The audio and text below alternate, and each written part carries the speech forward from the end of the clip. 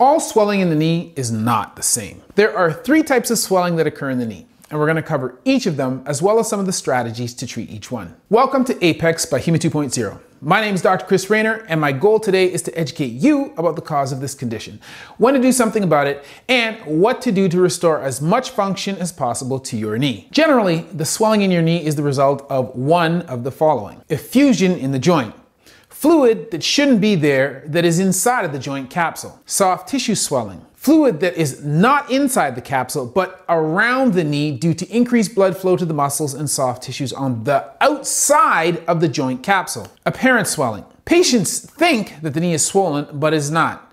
It just looks swollen because of muscle atrophy in the muscles around the knee. And effusion is intra-articular pathology, meaning within a joint, contrasting periarticular around the joint and extra-articular outside of the joint. This pathology indicates that something is wrong inside the knee or joint capsule, with the meniscus, cartilage, or ligaments causing the synovium to produce extra fluid. The synovium is connective tissue that lines the inside of the joint capsule that produces a thick liquid called synovial fluid that lubricates the movement of the joint. When something inside the joint capsule is damaged, extra fluid is produced, which can contribute to the lack of mobility that may result. Thus, after an injury or a surgery when the knee has experienced an insult, effusion is a normal occurrence. In an arthroscopy, we actually run fluid through the knee, exacerbating this effect. This is nothing to worry about, and it will gradually decrease over time as long as you do not continue to aggravate the knee. This type of swelling will respond to relative rest for a short period,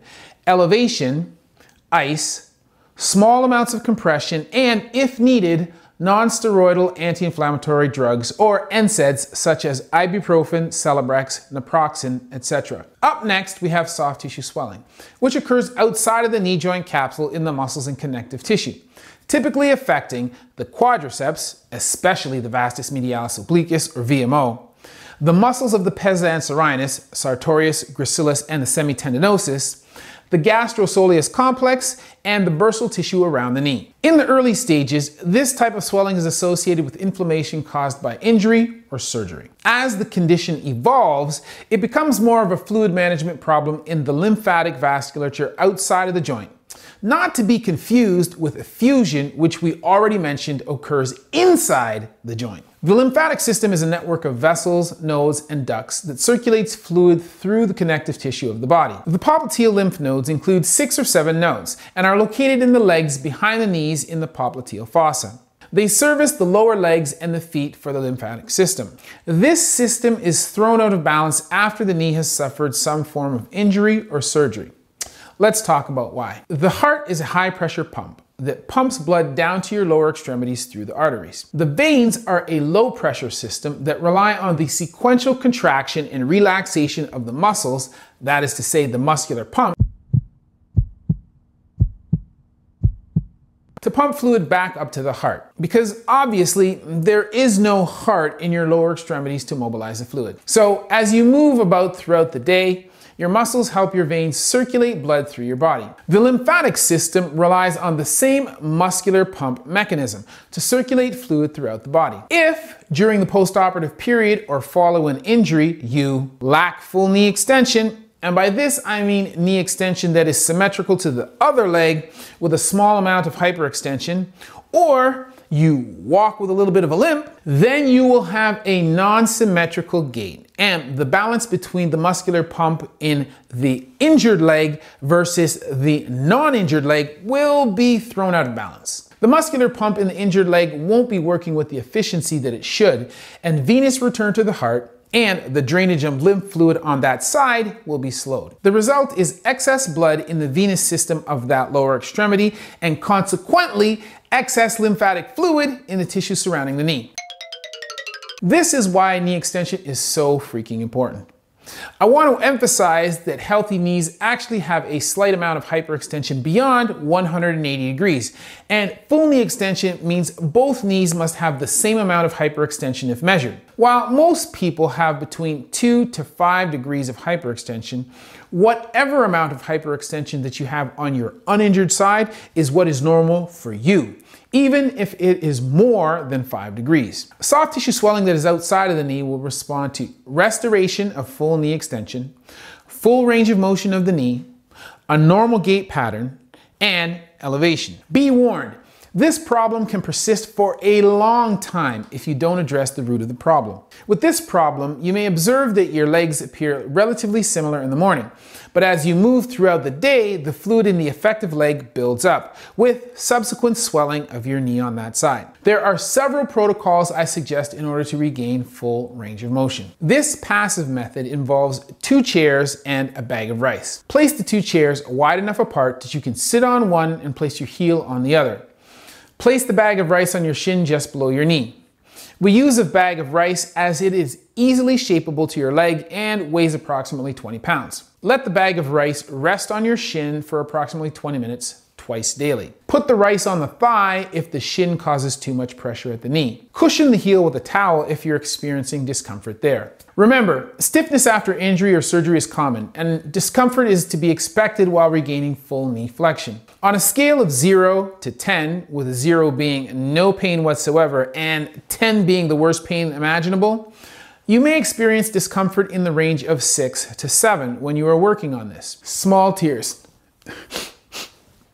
It's uncomfortable enough that you need to breathe deeply through it. Active therapy methods, namely maneuvers where you are doing exercises, that is to say, moving your own body, in order to obtain the full knee extensions include prone knee extensions.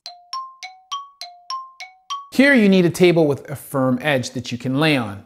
Beds are too soft for this exercise. Using the non-operative leg to push the other leg towards the floor with your knees at the edge of the table. Apply firm pressure with the uninjured side down on the heel of the injured knee and try to hold it for between 1 to 2 minutes. At the beginning, you may only be able to hold this for approximately 15 seconds, but over time, you should work yourself up to approximately 60 minutes at a time. Adjust the position of the toes on the non-injured side in order to get more or less extension as needed. The details do matter. TheraBand passive extensions or walkouts with a goal of 1 to 2 minutes. You will feel tension on the back of your leg as the band pulls your leg into full extension. Twice a day for 2 to 3 reps, 1 to 2 minutes with a few minutes rest in between. When finished, you can exit this move by slowly walking forward with the uninjured knee to slowly reduce the tension on your injured side. Carefully slide your injured foot forward as you decrease the tension on the band. TheraBand active extensions. Turn around so that the band is pulling your leg forward. Squeeze and contract your quadricep tightly to extend your knee fully backwards. This develops quadricep strength and contractility after knee surgery. Here you can do static holds for time, say 30 to 60 seconds, or you can do repetitions, 3 sets of 10, twice a day. Again, to exit this move, slowly walk forward with your uninjured side to reduce the tension on the cable and slide your injured leg forward. And finally, apparent swelling is the final type that we are going to cover today. Anytime you injure your knee, there's going to be some amount of atrophy or muscle loss on the operated or injured side. And when you look at your normal leg, it may appear larger than the operated or injured leg with a bigger quad and small patella. The operated or injured side may have a small quad and a small patella. The patella is a bony structure which will not change in size, but the difference is the circumference around the muscular area. So the operative or injured side appears to have a swollen knee.